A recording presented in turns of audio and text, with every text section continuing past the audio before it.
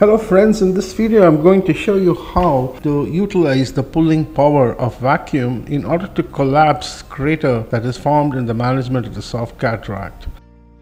Let's take a look at this patient. I'm creating a few direct chop maneuvers in the soft cataract. However, it does not go too well. I end up with a crater formation.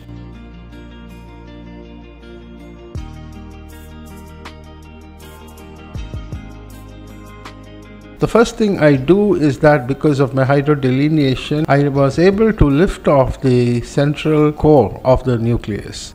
Once this has been emulsified, I just have a crater in the center with a peripheral rim of thick cortical and epinuclear tissue, which all I have to do is to collapse it.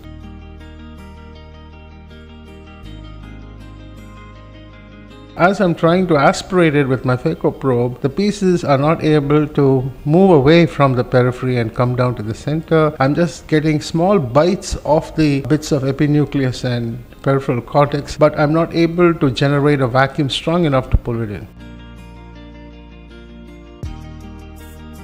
The three steps to collapse a soft crater shell therefore is, first and foremost, one should not use power at all because even small amount of power will cause cheese wiring. Second is orient the bevel to the piece to ensure tip occlusion, because only after tip occlusion will the vacuum build up. And there will be a double ping noise that you can hear when occlusion has occurred. Now finally, step 3 is you have to give time for the vacuum to build. Now this is actually called the rise time. This will be faster if you have set a high AFR.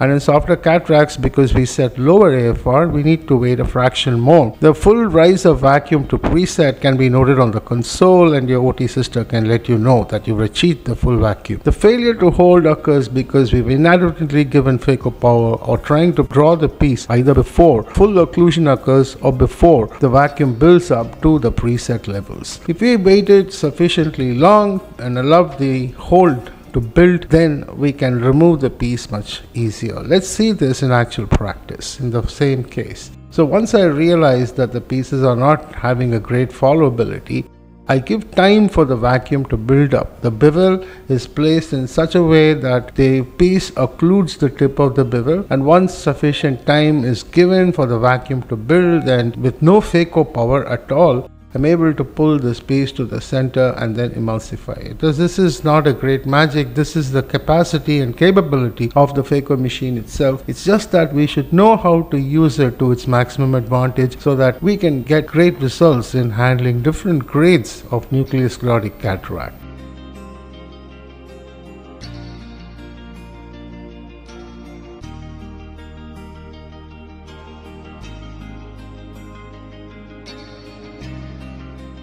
Most of us tend to forget about the rise time. We believe the minute we go into position 2, the vacuum is active. We forget about tip occlusion, and these simple basics will enable you to get out of tricky situations that can occur.